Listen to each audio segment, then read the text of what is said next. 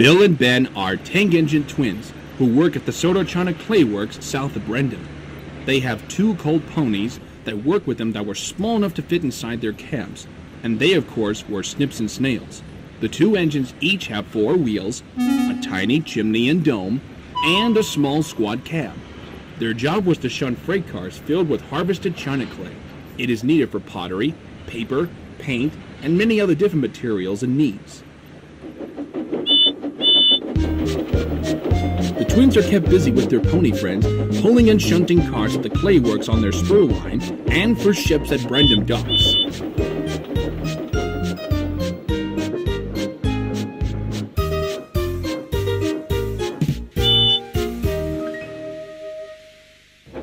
One morning, they arranged some cars for an important shipment to the mainland and went away for a lunch break.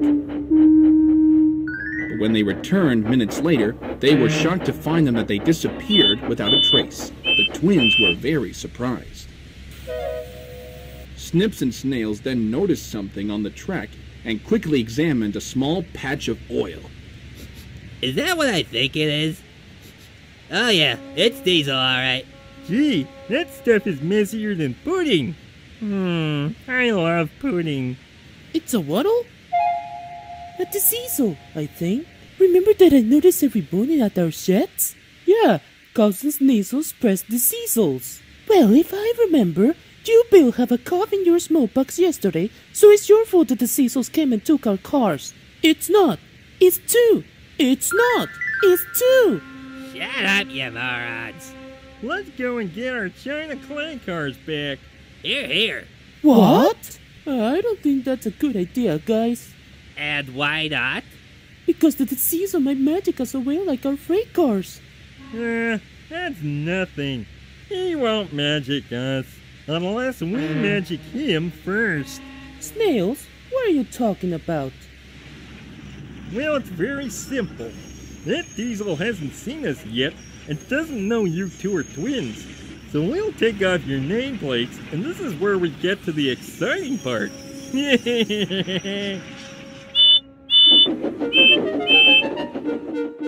Laughing and snickering, the 4 friends set off to find the diesel.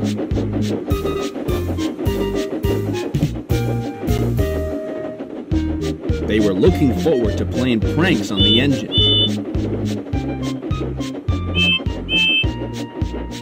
Creeping into Wellsworth Yard, they found the diesel resting on a siding with the missing cars. Ben and Snails stayed behind, but Bill and Snips continued on from the other side.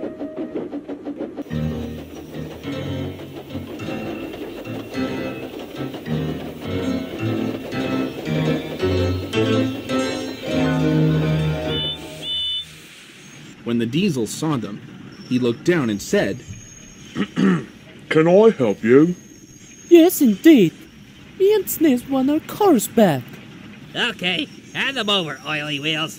I have no idea what you 2 are talking about. These cars are mine. Get out of here before I bellow smoke at you. Bill and Snips pretended to be frightened and offended. Okay, Oily Bark. If that's the way you're gonna act, you'll be sorry. The manager at Brendan Docks will hear about this. Oh, what are you 2 going to do? Shot me to death? Just you wait. Your time will come. They quickly ran back and hid behind the cars on the other side. Then Ben and Snails came forward. Car stealer? Black market weasel. After that, they ran back too. Then Bill and Snips took their place. Soon they took turns teasing and mocking the diesel. Smelly old diesel. Look, I'm here. Now I'm right here. This went on for hours and hours until the diesel had had enough. Stop it! You guys are making me dizzy.